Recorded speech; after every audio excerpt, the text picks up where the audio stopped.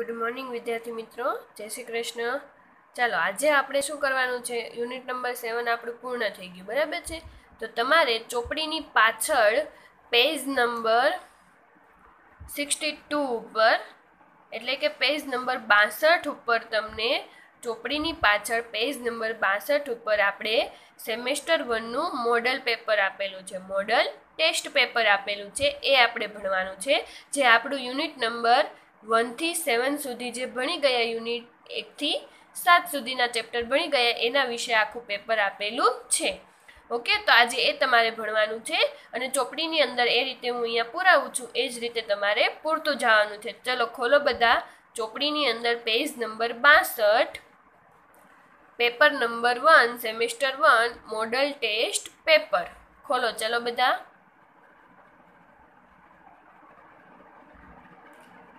કાઢ્યું બધાએ ચોપડીમાં?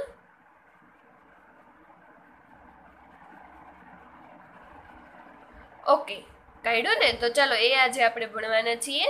તો જુઓ, એમાં પહેલો પ્રશ્ન છે, ચિત્ર ગણી સંખ્યા, અંકો અને શબ્દમાં લખો.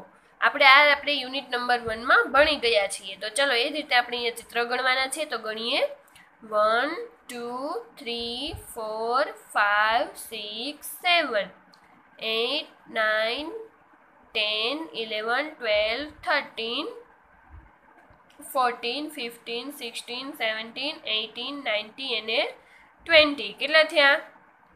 20. 20 એટલે 20. તો લખો, ચલો અહીંયા બોક્સમાં લખો 20 20 અને એની બાજુમાં 20 નો સ્પેલિંગ TWENTY.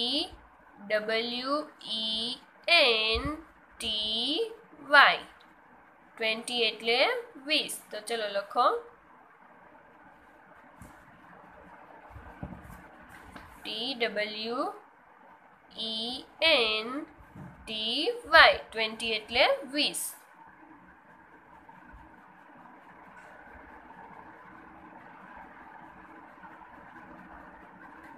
લખો 20 ચિત્ર થયા. 20 ફ્લેગ છે અહીંયા, એટલે 20 20 20 અને 20 નો સ્પેલિંગ TWENTY. ત્યાર પછી જો સ્ટાર કેટલા આપેલા છે, તો 1 2 3 4 5 6 7 8 9 10 11 12. કેટલા આપેલા છે? 12. તો ચલો અહીંયા 12 લખીશું, 1 2 12 અને અહીંયા 12 નો spelling TWELVE. TWELVE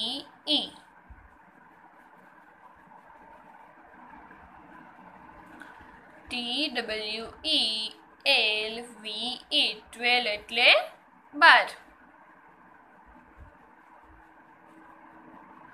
spelling mistake વગર શાંતિથી લખજો, બરાબર છે.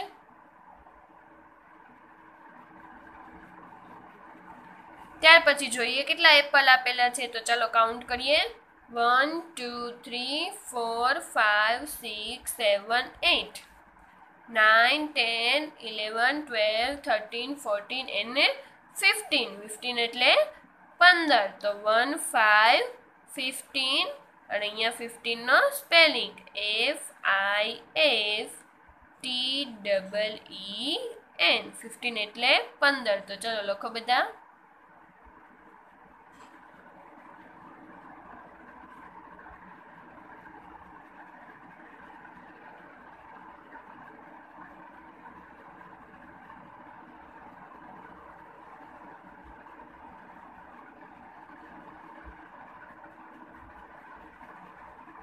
ત્યાર પછી જોઈએ લીફ એટલે કે પાંદડાઓ આપેલા છે. તો ચલો ગણીએ 1 2 3 4 5 6 7 8 9 10 11 12. કેટલા છે? 12. તો ચલો અહીંયા લખો 1 2 12 અને 12 નો સ્પેલિંગ TWELVE. 12 એટલે 12. ઓકે,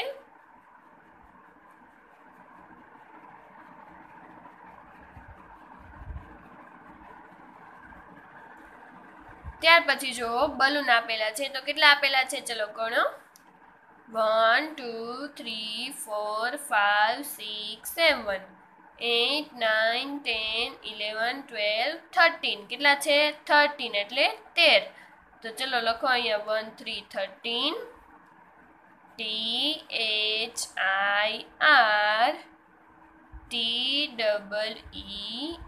13 એટલે 13.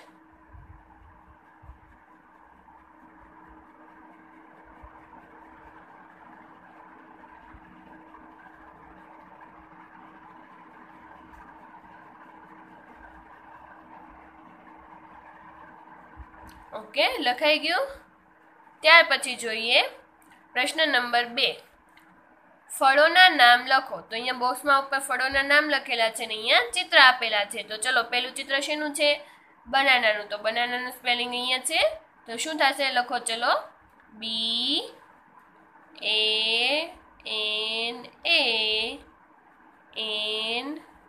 બનાના એટલે કેળું. તો લખો, સ્પેલિંગ ઉપરથી જોઈને લખજો. નો દેખાય તો બરાબર. જો અહીંયા રહ્યો બનાનાનો સ્પેલિંગ, અહીંયા લખી નાખો. ચલો, BANANA. બનાના એટલે કેળું.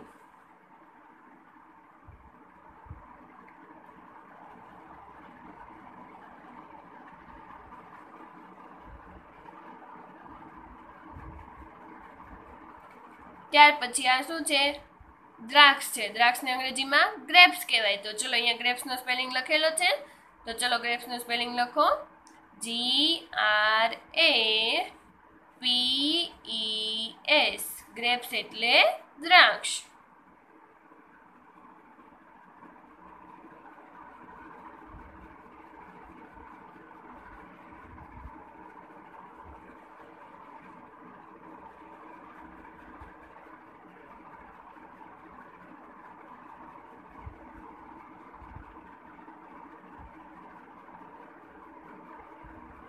ત્યાર પછી આ શું છે?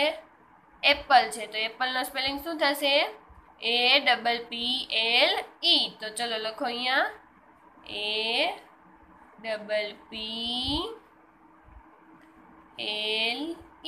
એપલ એટલે સફરજન.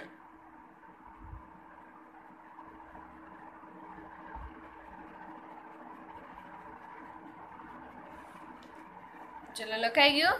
ત્યાર પછી જુઓ બાજુના પેજ ઉપર શેનું ચિત્ર આપેલું છે? વોટરમેલનનું. તો વોટરમેલનનો સ્પેલિંગ શું થશે? લખો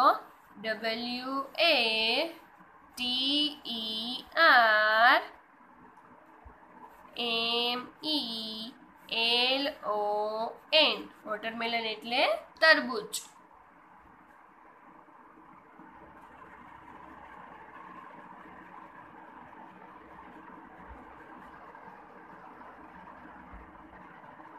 લખાઈ ગયું.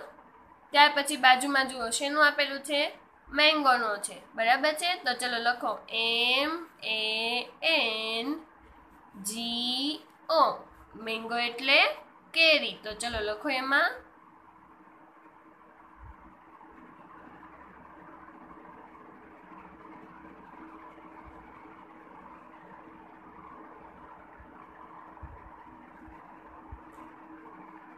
ઓકે, લખાઈ ગયું.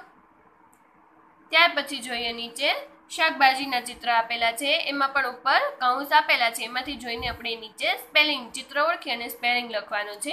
તો ચલો આપેલું ચિત્ર શેનું છે? ડુંગળીનું. તો એને શું કહેવાય? ઓનિયન. તો જો અહીંયા ઓનિયનનો સ્પેલિંગ આપેલો છે. તો લખો ONION. ઓનિયન એટલે ડુંગળી.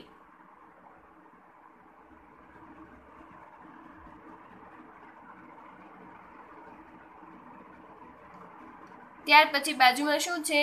લેમન એટલે કે લીંબુ. તો લેમનનો સ્પેલિંગ અહીંયા છે. તો ચલો લખો લેમનનો સ્પેલિંગ LEMON. લેમન એટલે લીંબુ.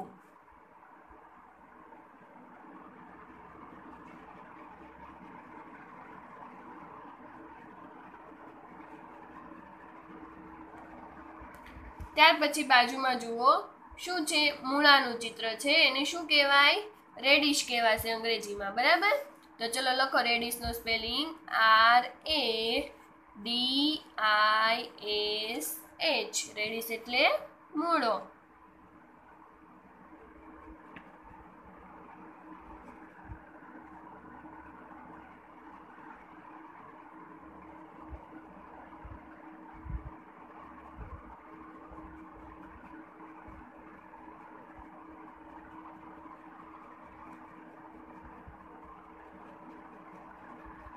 ઓકે, ત્યાર પછી જોઈએ તો જો આ શું છે, ભીંડો છે. ભીંડાને શું કહેવાય? Ladies finger. તો જો એ ઉપર આપેલો છે લેડીઝ ફિંગર, તો ચલો લખો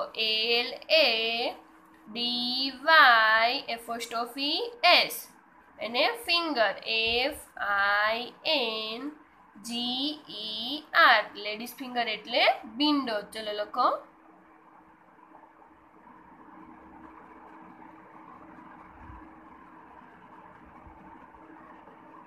સ્પેલિંગ મિસ્ટેક વગર લખજો.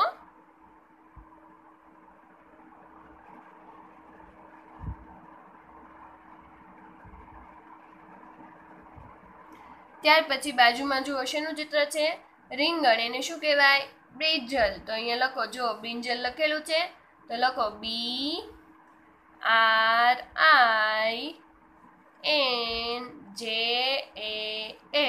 બ્રિંજલ એટલે રીંગણ.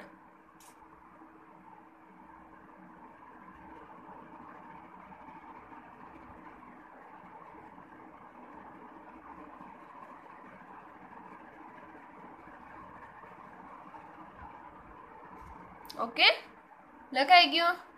ત્યાર પછી જોઈએ પ્રશ્ન 3A, પક્ષી અને પ્રાણીના બચ્ચાના નામ લખો. તો ચલો આ પેલું શું છે? ઘેટાનું બચ્ચું છે. એને શું કહેવાય? લેમ્બ કહેવાય. તો ચલો લખો અહીંયા લેમ્બ LAMB. લેમ્બ એટલે ઘેટાનું બચ્ચું.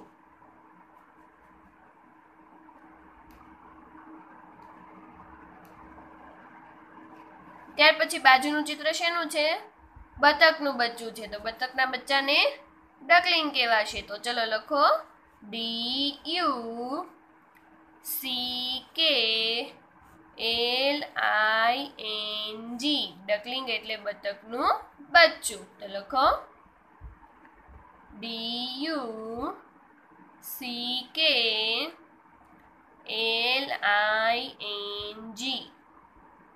ડકલિંગ એટલે બતકનું બચ્ચું.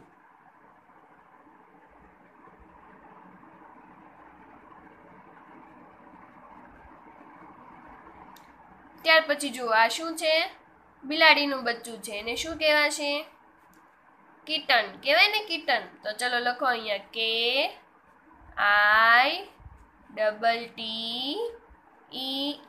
કિટન એટલે બિલાડીનું બચ્ચું.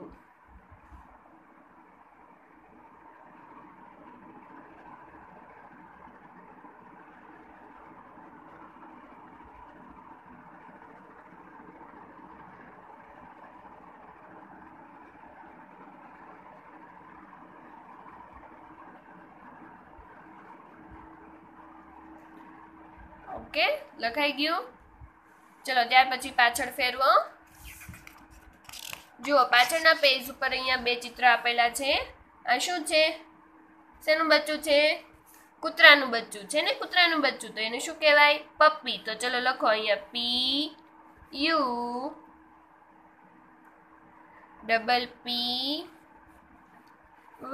પપ્પી એટલે કૂતરાનું બચ્ચું.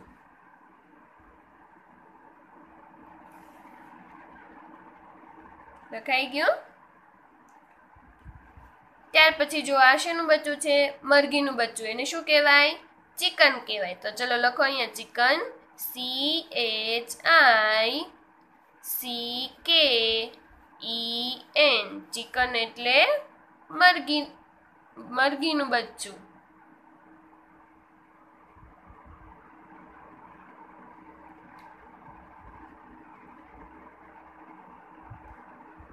લખાઈ ગયું બધાને?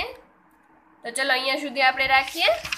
ચલો આજે તમારે હોમવર્કમાં શું કરવાનું છે? તો કે આ મોડેલ પેપર છે એમાં તમારે શું કરવાનું છે? જે કોઈ વિદ્યાર્થી મિત્રોને પેજ નંબર આજે મેં ચલાવ્યું છે ચોપડીની અંદર પાછળ બરાબર પેજ નંબર 62 ઉપર અને પેજ નંબર 63 ઉપર જે પૂરવાનું બાકી હોય પ્રશ્ન નંબર 3A સુધી પૂર્ણ કરવાનું છે અને વાંચન કરવાનું છે. આજે ચલાવેલું શું કરવાનું? વાંચન કરવાનું. ઓકે, ભૂલતા નહીં. પાછળ આપણું આ ચોપડીની અંદર શું આપેલું છે? પેપર આપેલું છે યુનિટ નંબર 1 થી 7 સુધીનું. બરાબર, નેક્સ્ટ લેક્ચરમાં આપણે આગળ ભણીશું.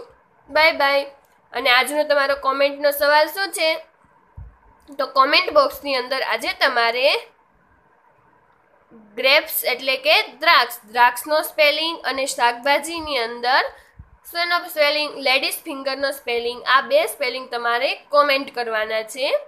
ફળોની અંદર ગ્રેપ્સનો સ્પેલિંગ અને શાકભાજીની અંદર લેડીઝ ફિંગરનો સ્પેલિંગ. બરાબર, આ બે સ્પેલિંગ તમારે આજે કોમેન્ટ બોક્સની અંદર કોમેન્ટ કરવાના છે. નેક્સ્ટ લેક્ચરમાં આપણે આગળ ભણીશું. Bye bye.